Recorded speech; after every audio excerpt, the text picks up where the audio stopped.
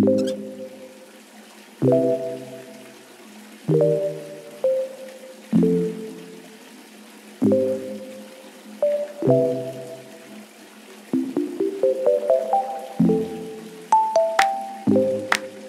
everyone, welcome to my channel. I am Gogo and I'm a painter and I love self-expression via style and beauty. Today I'm going to be showing you guys a review and demo of the new Glossier cloud paints. Basically, Glossier launched 4 shades of new cream blushes and I got the shades Puff and Beam.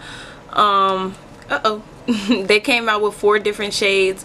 And the campaign was beautiful. Everything was clean and white as normal. Each of the blushes were modeled after New York sunset, so I kind of like that. I love when makeup just has a unique theme, and I thought that was pretty cool. So they all have names like Puff, Beam, Dusk, and Haze.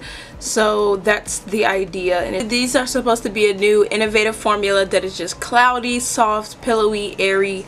When I think of this, I think of like everyday looks, something really soft and feminine. I chose to get these two colors because they were the lightest ones, and I felt like these might be the coolest on my skin tone as far as not being so dramatic, because I am pretty light.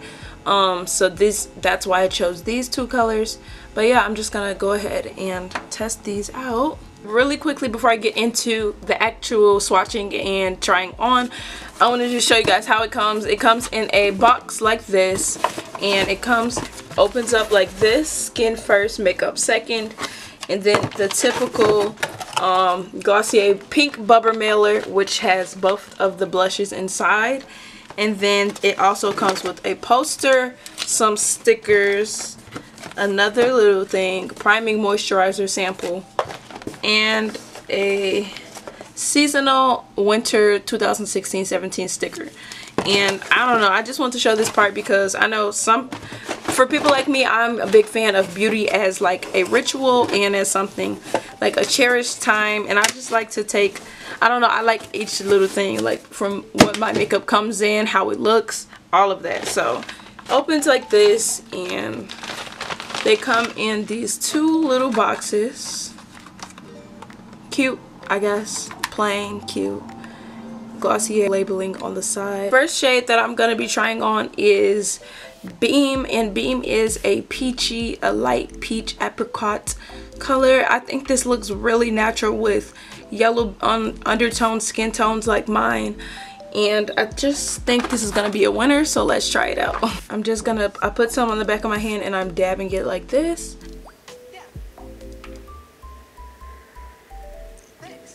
So the formula is really smooth and it's really like lotiony. So it reminds me of a lotion almost. But I really like this blush color on me. I'm really a fan of it. It's looking pretty cute.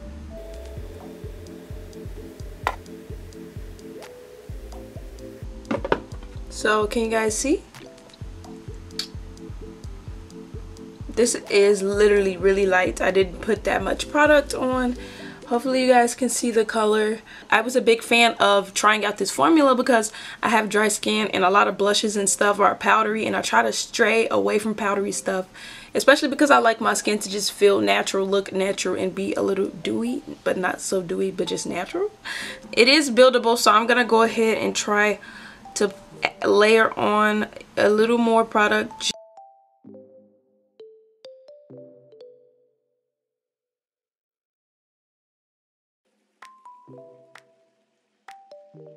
This is definitely a bit more dramatic, but it gives me a really flushed look.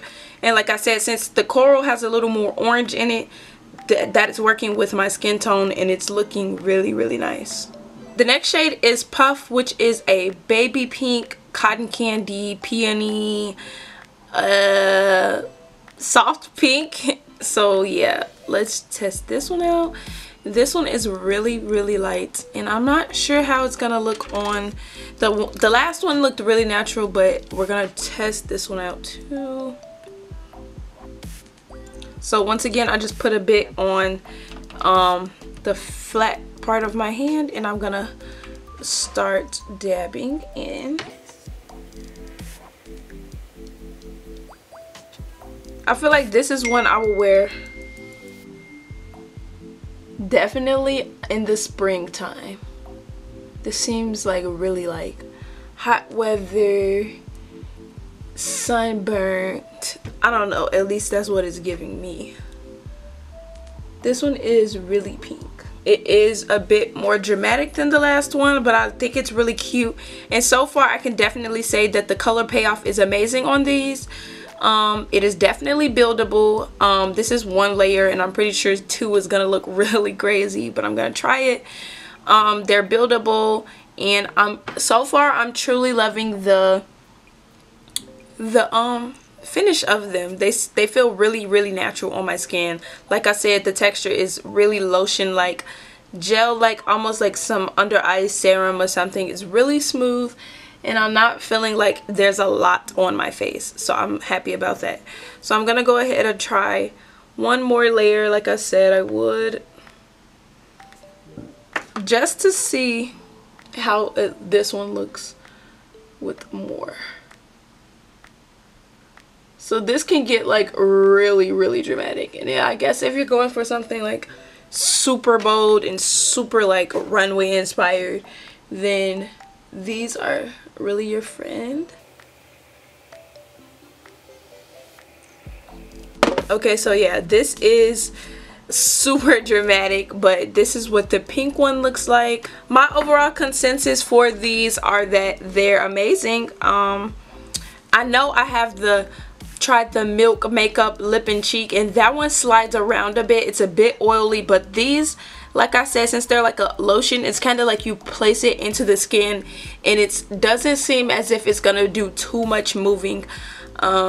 Yeah, so I think it's a pretty stable. Even if I try to like wipe it off like this, I don't really see too much